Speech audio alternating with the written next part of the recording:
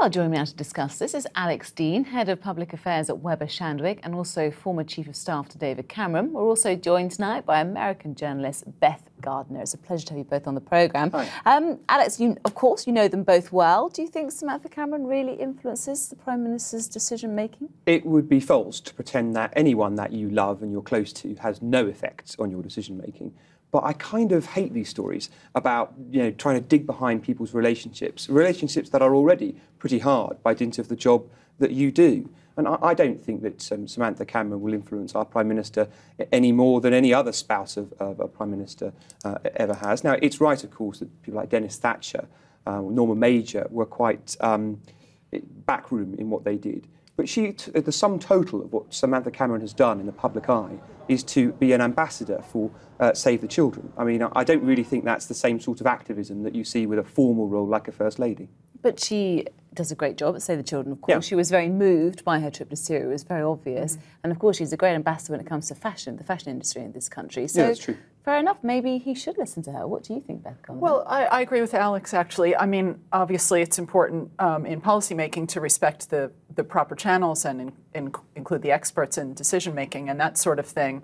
I would assume that that's being done in Downing Street and the Foreign Office when it comes to an issue like Syria. But I think voters, I would imagine, would be surprised to think that a political spouse wasn't having some influence on their spouse. You know, Samantha Cameron is a closest confidant, intelligent, educated, accomplished woman, and when you're talking about an issue like Syria that is such a heartrending humanitarian issue for a mother, all of that is true. An issue of sort of war and peace and life and death, you'd be puzzled if they weren't talking about it over the dinner table. Right, but all of that is true. But I think this is the worst example of where she might actually be influencing our Prime Minister, because we set up this whole new apparatus to deal with questions specifically like this. So we've got a National Security Council where these things are exhaustively thrashed through in a way that they weren't so much in the past because of the outcomes of Iraq and so forth. I'm not making a party political point. I just mean that the decision-making is much more formalised now before we take activity like that.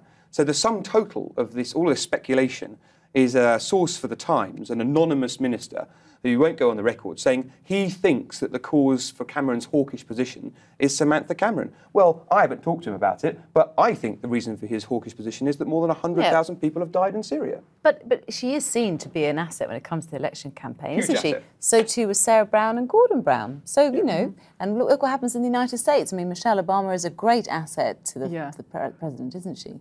She certainly is. It's always a very delicate balancing act for a political spouse, and I think that's as true in the U.S., even with the more formalized role that the First Lady has, as it is here. Michelle Obama, certainly plays a role in political campaigns. She takes on issues, but she is very careful, like most First Ladies before her, to take on issues that are not particularly controversial. Her main issues now are fighting against childhood obesity and supporting military families. You know, she's like Sam Cam is a very smart, very educated woman, and you'd be surprised if she wasn't discussing, some pretty important things with her husband over dinner. That transition happened, of course, with Hillary too, who was much more active in the first term. Well, that was where you saw the balancing act go a little bit askew, and Hillary Clinton is, in retrospect, seen as the classic example of sort of having pushed it too far. But she could come back as president one day, which is the irony. That would really turn it upside down. We've had a Facebook tweet, or Facebook comment, I should say. Yeah, this is for you, actually. It's from Stephen Thomas, and it says, it's not a wife's job to influence decisions when it comes to making politics. They need to remember that she is his wife and not one of his cabinet. So what do you think? Well, Stephen, I would say, first of all, you presumably mean wives or husbands, and we've had a female Prime Minister, and we may yet have a female President. And wouldn't that be good too?